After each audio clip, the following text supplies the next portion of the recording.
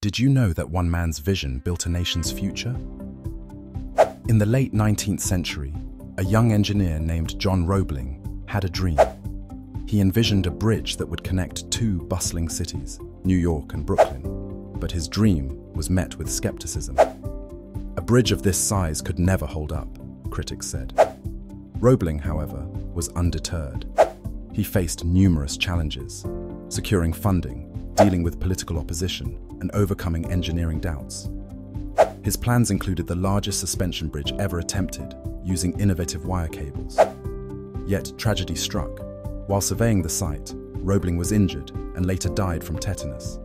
His son, Washington Roebling, took over, but soon after, he too became incapacitated by decompression sickness. Washington's wife, Emily Warren Roebling, stepped in. With no formal engineering training, she managed the project, communicating her husband's instructions to the workers. For 11 years, Emily oversaw the construction, becoming the first woman to manage a major civil engineering project in America. She navigated through legal battles, labor disputes, and public scrutiny, all while ensuring the bridge's design integrity. The Brooklyn Bridge, completed in 1883, not only connected two cities, but also symbolized the triumph of human spirit over adversity.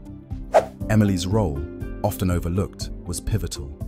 She proved that determination and adaptability could overcome even the most daunting obstacles.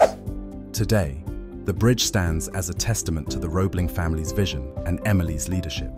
Next time you cross the Brooklyn Bridge, remember the engineer, his son, and the woman who made it possible. Her story reminds us that behind every great feat, there's often an unsung hero.